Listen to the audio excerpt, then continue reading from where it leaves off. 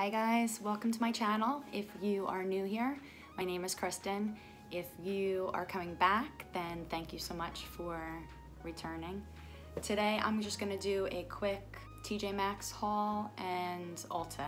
I have never been in Ulta and I needed setting spray. When I walked in there, it was like overload. I didn't know where to go. I roamed the aisles and I ended up in bath section. I mean, it was very overwhelming. So I ended up just going over to one of the girls that was working by the makeup and I told her that I needed setting spray and she suggested the MAC Prep and Prime. So you can spray it on your face before as a primer and then you can use it afterwards to set it. All right, I'll take it. And meanwhile, I'm in line and I'm thinking, I wonder how much this is. Because I didn't even ask at that point. I didn't say, oh, well, how much is it? So I had a slight panic attack, a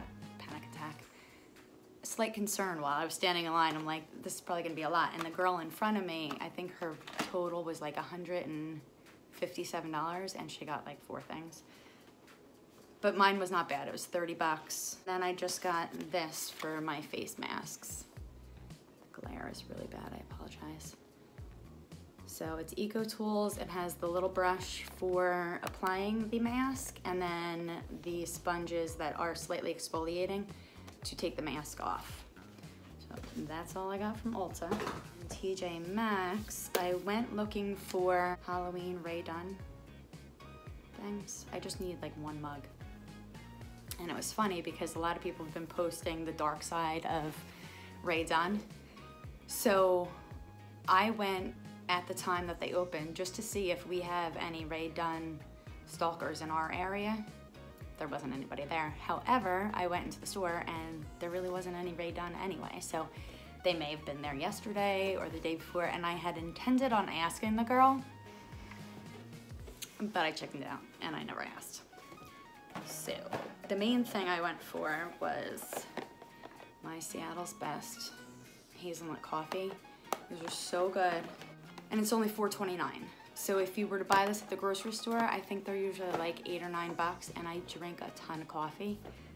So I like to get it cheaper than the price at the grocery store. And Seattle's Best coffee is delicious no matter what flavor you get. All right, so then I got these 2 things.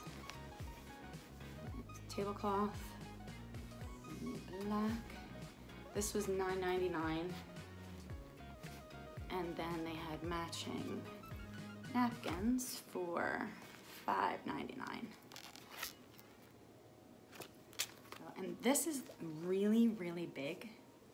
I usually get a lot of my table runners from Big Lots, but I just happened to see this and it's my color scheme. So I figure I can switch that out because I don't like to keep the same tablescape per se on the table, obviously. So I will change it out a little bit. And then I meandered over by the clothing and I got the super cute top.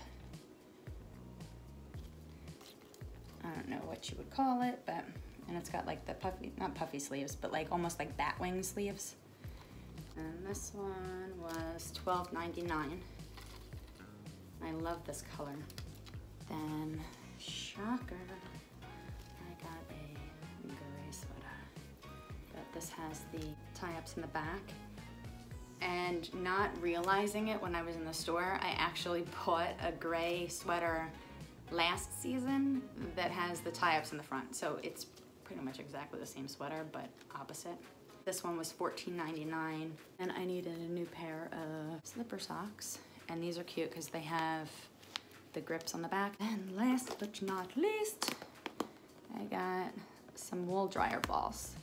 We had a problem with my dryer where I guess the dryer sheets, whatever's in them, put like a film on the back of the dryer on the vent part And then I had washed and dried, I think it was like 2 or 3 loads of clothes.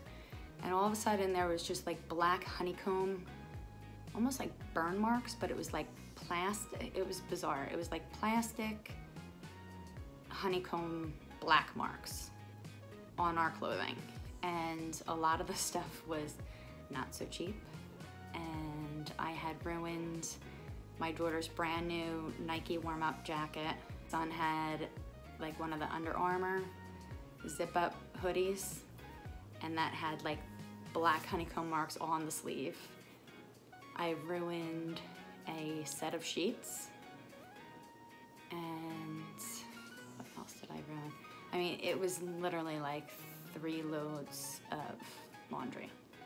So needless to say, I had to scrub the like grate in the back of the dryer, and I haven't used dryer sheets since.